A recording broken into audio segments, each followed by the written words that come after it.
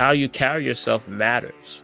It matters to God because you're at the hip attached to him. You're saying that you're a disciple and a fellowship in him, but yet, your words don't back that up, but instead you're nasty towards people, you treat people disrespectfully, you're rude, right?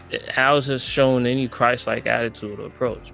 So I take it seriously when I say that I'm a follower of Christ, because, there are some people that will never know what Jesus is, but we are a reflection of Jesus. We are the eyes and feet of Jesus.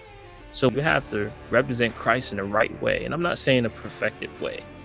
I'm saying you learn from your mistakes, but you have to understand that no one may ever see what Jesus looks like, but your behavior and your approach and your language and your speech matters.